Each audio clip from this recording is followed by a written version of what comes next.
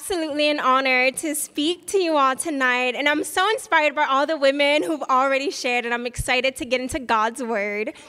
Please turn with me to Psalm 91, and we're going to read an incredible prophetic story. Psalm 91, verse 9. The Bible says, "If you say, 'The Lord is my refuge,' and you make the Most High your dwelling, no harm will overtake you. No disaster will come near your tent. For he will command his angels concerning you to guard you in all your ways. They will lift you up in their hands so that you will not strike your foot against a stone. You will tread on the lion and the cobra. You will trample the great lion and the serpent. Because he loves me, says the Lord, I will rescue him. I will protect him, for he acknowledges my name. He will call on me, and I will answer him. I will be with him in trouble. I will deliver him and honor him. With long life, I will satisfy him and show him my salvation." Now, this psalm is prophetic of Jesus, how he triumphed over Satan and the angels attended him in the desert, but it's also prophetic of us, prophetic of you. That because you call on God, he would answer you, let no harm overtake you, deliver you, satisfy you, and one day show you his salvation. We serve a God not just of deliverance, but the most galactic deliverance ever. And think of the people he's delivered. Sarah doesn't just have a baby at 90 years old, but God allows her to become the mother of nations. The bleeding woman doesn't just end a 12-year period, which obviously sounds terrible, right? But she talked to everyone, and everywhere the gospel is read, her story is preached as an example of hope, of healing, and of faith. Jesus doesn't just overcome death on a cross, but he resurrected and sits on the right hand of God. And Mary Magdalene doesn't just get 7 demons exorcised out of her, but she gets to be a woman in Jesus' ministry, the very first to see Jesus resurrect, and the one to go back and tell the other apostles. We serve a God of ultimate deliverance. And that is the title of my lesson tonight, Ultimate Deliverance. And we're going to study out a story where we see this take place in none other than Queen Esther. So please turn with me to Esther chapter 2. So this is about 100 years after the Babylonian exile, and we have 4 main characters. There's a king, King Xerxes, who's crazy rich and in search of a new queen. We have Mordecai, a Jew that saves the king from assassination. We have Esther, his niece, who gets drafted into a beauty pageant against her will. And Haman, the villain who's power hungry and gets mad that Mordecai doesn't bow down to him. So he gets the king to agree to kill all the Jews. Very rational response, obviously. So I love the Word of God. It's very entertaining. And there's so much to unpack, but we're going to pick up at the finale of the pageant. In Esther chapter 2, verse 12. Before a young woman's turn came to go into King Xerxes, she had to complete 12 months of beauty treatments prescribed for the women. 6 months of oil with myrrh and 6 with perfumes and cosmetics. And this is how she would go to the king. Anything she wanted was given to her to take with her from the harem to the king's palace. In the evening, she'd go there, and in the morning, return to another part of the harem to the care of Shazgaz, the king's eunuch who was in charge of the concubines. She would not return to the king unless he was pleased with her and summoned her by name. When the turn came for Esther, the young woman Mordecai had adopted, the daughter of his uncle Abihail, to go to the king, she asked for nothing other than what Haggai, the king's eunuch who was in charge of the harem, suggested. She was really humble. And Esther won the favor of everyone who saw her. She was very winsome. She was taken to King Xerxes in the royal residence in the 10th month, the month of Tebeth, in the 7th year of his reign.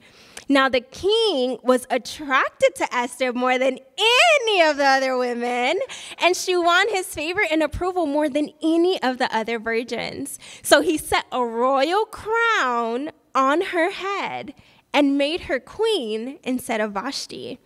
And the king gave a great banquet, Esther's banquet, for all his nobles and officials. He proclaimed a holiday throughout the provinces and distributed gifts with royal liberality. Point number 1, you were crowned.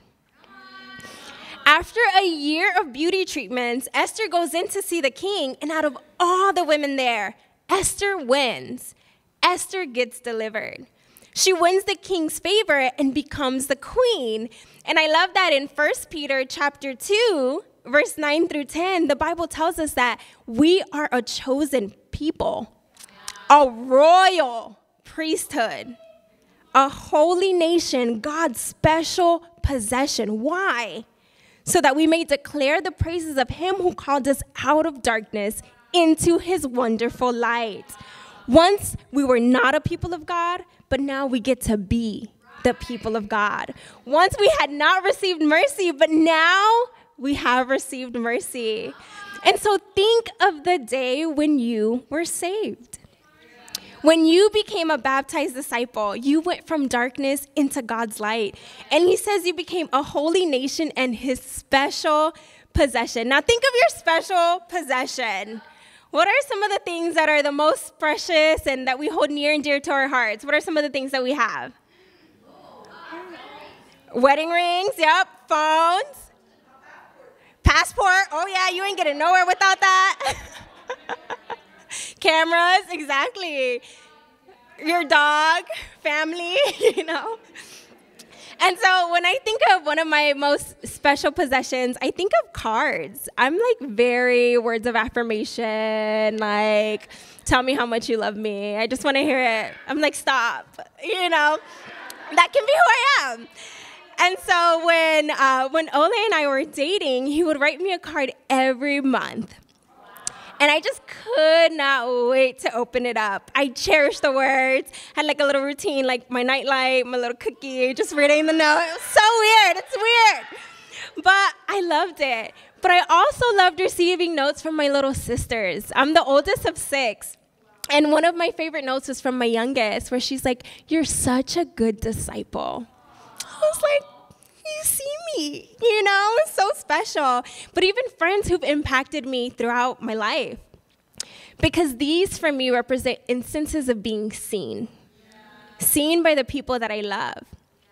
But even more than that, God says, magnify that love by 1 billion. And that's how special you are to me. That's how much I treasure you. Let me share a few words written by an unknown author, but it's so true. If God had a refrigerator, your picture would be on it. If he had a wallet, your photo would be in it. He sends you flowers every spring. He sends you a sunrise every morning. Whenever you want to talk, he listens. He can live anywhere in the universe, but he chose your heart. Face it, sisters. He's crazy about you. He delivered you from the darkness that took you captive, the impurity, immorality, insecurity, the bitterness, workaholism, drunkenness, believing that we had to earn our worth instead of truly seeing that Jesus valued us enough to die on the cross for us. Think about that. He loved you enough to die for you because you were already worth it. And I ask you to think of these things because there was a time in my walk with God where I completely lost sight of it. I'd been a Christian for several years at this point, in leadership, balancing school, work, family, like many of us. And I started to do things for God and not with God. You know what I mean? I started to feel like I needed to be great at everything, reading my Bible, praying, sharing, but I stopped letting God into my heart. My schedule was so strict, I only had 30 minutes for my quiet time, and that's it. And before that 30 minutes ended, I was already thinking of my next meeting. I didn't even give my whole heart. Serving, but thinking about all the things that are not efficient. Working, complaining, getting open, but discipling myself so no one can actually disciple me. And it really came from a place of deep sadness. Sadness of where things were in my family, fear of my future, insecurity that I wasn't doing enough for God, but also incredible burnout. Can anyone relate? Yeah. Am I the only one? Okay, thank you. And so what I learned during this time was that I was trying to do Christianity without Christ. I was doing these things for God, and they were even about God, but I wasn't doing it with God. Working to earn approval from God, from people, and at times, just so I didn't drown in the avalanche of things I had going on. And I let myself get to a place where I remember I didn't want to come to midweek. I was like, I could get more homework done during this time. Where as soon as church service ended, I was out. Where I would show up to Bible talk and not say anything. Where I gave my tithe because it was the right thing to do, but it stopped coming from a place of gratitude for the sacrifice that Jesus had made for me. And so I remember two of my friends, two of the sisters, they took me out to dinner, AKA an intervention. But I was really grateful because friends don't let friends get lukewarm, okay? And so they asked me, how are you really doing? I'm tired. That's how I was really doing. I felt like I was drowning and no one noticed. And this is what I shared with them. I feel like I've given so much and I don't owe anyone anything. That's where I got in my heart. They listened and they told me I needed to go on a date with God. And I looked at them and I was like, that sounds nice. Don't you think I would want to do something like that? Which ball do you want me to drop? I don't have the time. And so they shared with me Isaiah 32, verse 17. You can write it down. And it says, the fruit of that righteousness will be peace. Its effect will be quietness and confidence forever. And one of them turned to me and they're like, Regine, the fact that you don't have peace, according to the scriptures, it's because you're not being righteous. I was shook. What? Me? I know I'm the problem and I'm the solution, but I really thought this time everybody else was the problem, you know? I was hurting, so how could it be me? I really didn't think I was the villain. And so she kept sharing Philippians 4, 6 through 7. Do not be anxious about anything, but in every situation, by prayer and petition with thanksgiving, present your requests to God. And the peace of God, which transcends all understanding, will guard your hearts and your minds in Christ Jesus. And she was sharing how it probably stemmed from the fact that I was praying ineffectively, where I was praying about the problems, but I was not praying with thanksgiving. And that's where the peace lies. There was actually a lot that I was feeling that was wrong that I was not taking to God. I didn't feel special. I felt alone, left to suffer alone, grieve alone, left to help all of his people alone. So much so that I stopped letting him be with me. And so the next day, God actually canceled 2 of my appointments. I canceled a meeting, and I went on a date with God. And I prayed, I asked God to soften my heart and spent almost 2 hours just writing down what I was grateful for, remembering that I was crowned. And I still have that list to this day. And it moved me to see God's hand in my life, even though my heart had gotten so hard that I almost missed it and kept walking away from it. And what's really special about the book of Esther, it's the only book in the Bible that doesn't actually mention God by name. And yet all through it, you see the works of his hands. And so sometimes we don't see God. That doesn't mean he's not working. And so one question, sisters, are you doing Christianity without Christ? Are you in the word of God, but allowing yourselves to walk away unchanged? Doing his work, but it feels like a burden because you're playing God, trying to control people's decisions instead of trusting him with their hearts. Well, I want to encourage you. No. I want to empower you that you are still God's special possession, that he has still crowned you and he still wants to deliver you. And if you're too busy for God, then you're just too busy. You got to take something out. And so I just want to give you guys this practical to go on a date with God this week. A deep, intimate, unrushed, quiet time where you get to reflect on all that he's done for you and how he's crowned you. If I can do it, you can do it. But more than that, God looks forward to meeting you there. Let's turn back to the scriptures. Esther chapter 4, verse 7 through 14. So Mordecai told him everything that happened, including the exact amount of money Haman had promised to pay into the royal treasury for the destruction of the Jews. And so word gets out that all the Jews are being killed, and so Mordecai tries to plead with Esther. In verse 10, then she instructed him to say to Mordecai, all the king's officials and the people of the royal provinces know that for any man or woman who approaches the king in the inner court without being summoned, the king has but one law, that they be put to death, unless the king extends the golden scepter to them and spares their lives. But 30 days have passed since I was called to go to the king. When Esther's words were reported to Mordecai, he sent back this answer. Don't think that because you are in the king's house, you alone of all the Jews will escape.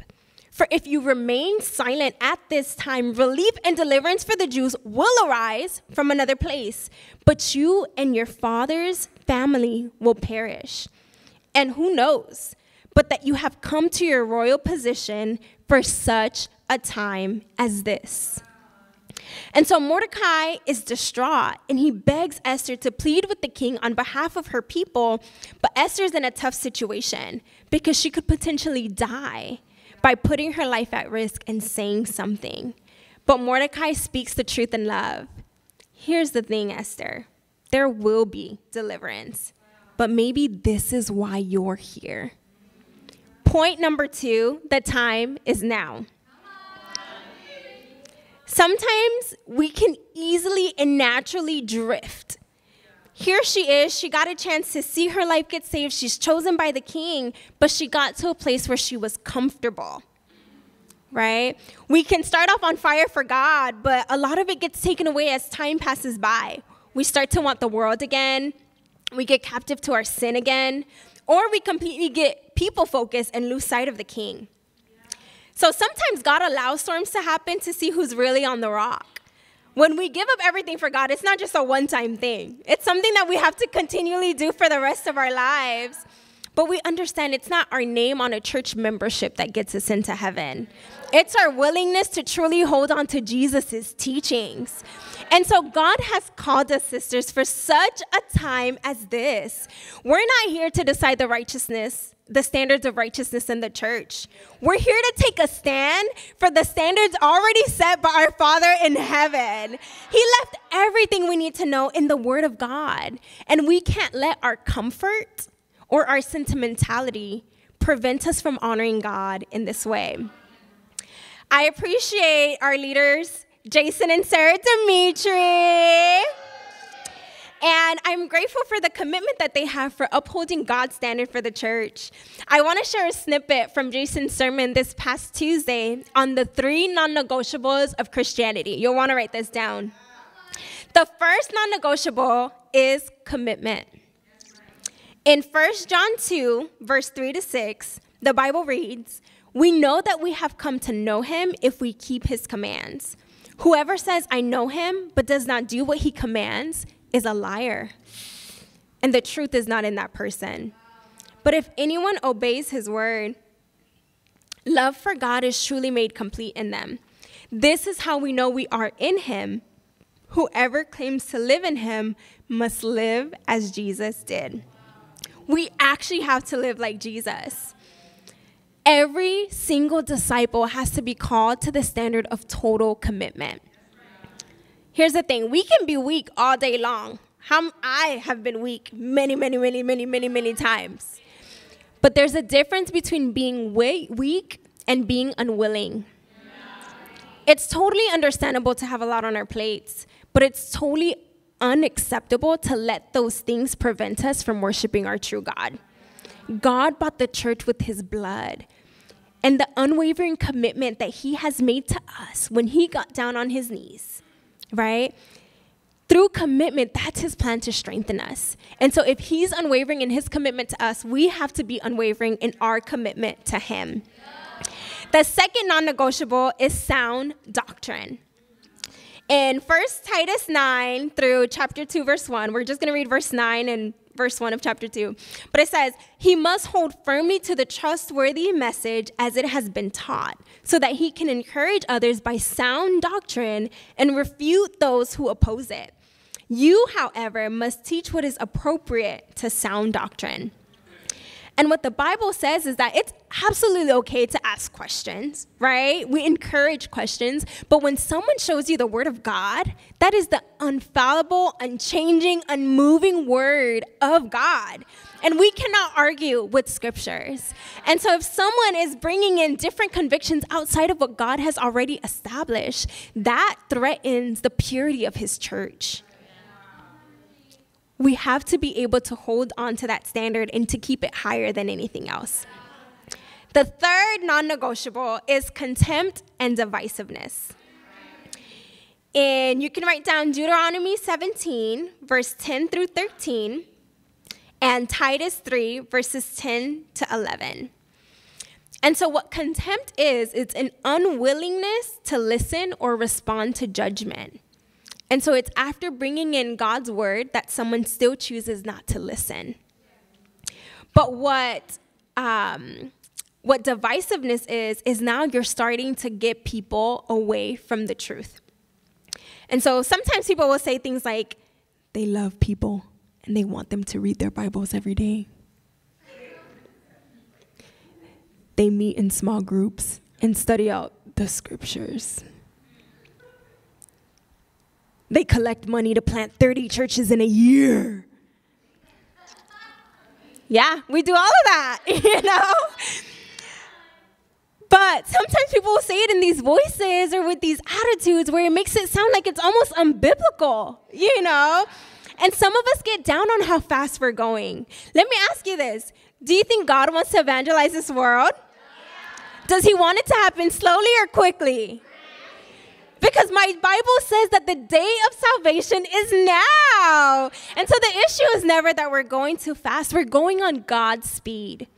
We all know someone right now who doesn't know the Lord, who's lost and could be hurting for eternity if we don't do something about it.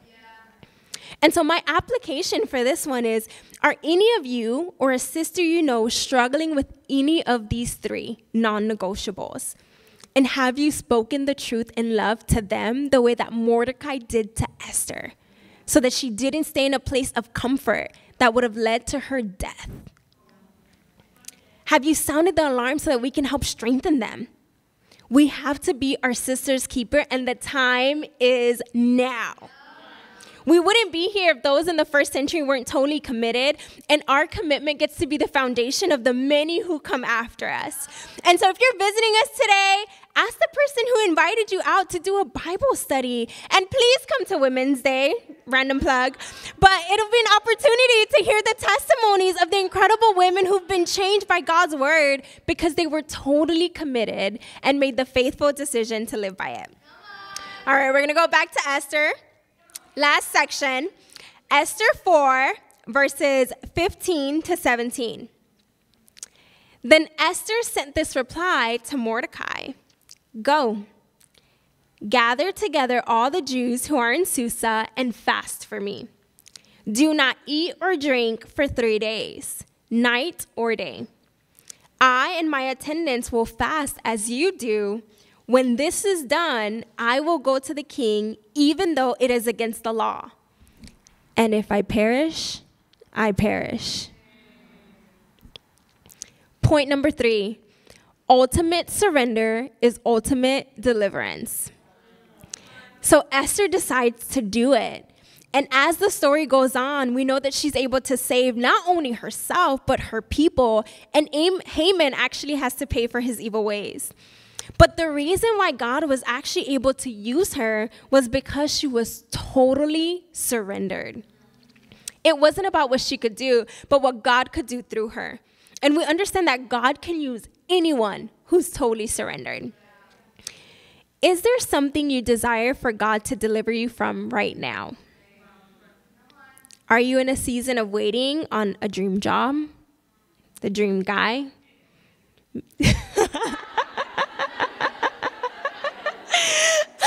Amen. Or maybe a transformation in yourself or someone you love. All of these things are noble things. But have you put conditions to what you're willing to endure or suffer in order to fully trust God through it? Some of us want to be happy, but we've stopped seeking God with our whole hearts. Some of us want to be healed, but we're unwilling to be vulnerable and talk about the pain that we've been through. Some of us want things, but we're so scared to pray about it for fear that it won't happen. God wants to grant us these desires, but we have to be totally surrendered. In Luke 14, 25-33, we learn about how in order to become a true disciple, we have to give up everything. And when we give up everything, we get to join the army of the king with 20,000, who's God's. And I love that scripture because what that means is everything that belongs to God, when you surrender everything, now those things belong to you too. You get to be under the king's protection, under his power, live in his land, everything. And it's the same thing that happened to Esther. She got an extension of the king's power. And it's the same thing that happens to us when we completely surrender. We get to have an extension of God's power. But we have to get to a place of total surrender. So how did Esther do it? Through prayer and fasting. We have to pray and fast for surrender. In 1 Thessalonians 5, verse 17, the Bible says to pray continually. In the interlinear, what that word pray continually means, it's to exchange a desire or a wish. And so in Ephesians 4, 22-24, it says to put off the old self for the new self, and it means the same word of exchange, to be made new in the attitudes of your mind. And that word renew, it means to reach a new level of spiritual comprehension, to reason in a way that's holy, meaning through scripture and a deep understanding of God's character. So just like Jesus did in the Garden of Gethsemane, he was like, is there any other way? I don't want to do this. But he got to a place of, but not my will, but your will be done, God. We have to be aware of what we're praying for and thinking in order to actually surrender it to God. And we have to know what God's will is in order to want his will. And so Esther desired to live, but God called her to put her life on the line. And he was able to use that to deliver an entire nation. So ladies, each of your conversions is a story of deliverance. And through prayer and fasting, actually being real with what you want and studying the Bible to know what God wants, you'll be able to better align your will to God's so that you can remain in that place of total surrender so you can ultimately get delivered by God. And so, in conclusion, Esther did not just win a beauty pageant. She saved an entire nation of Jews and was an instrument of God's ultimate deliverance. We don't just do Bible studies. It's a door to an incredible opportunity to build a relationship with God. You did not just get baptized as a disciple, but you were saved and received a piece of God's incredible spirit. And as Women's Day approaches, we're not just handing out an invite, we're providing a life-changing opportunity for women to connect with the greatest love of their lives. Here's the thing, ladies. We will never be ready to answer God's call, but we can be willing now. Sometimes we can be limited in seeing who we are now, but God sees the woman that we're going to be through the hardships and the trials if we take a stand for his word, because we serve a God of ultimate deliverance. Thank you.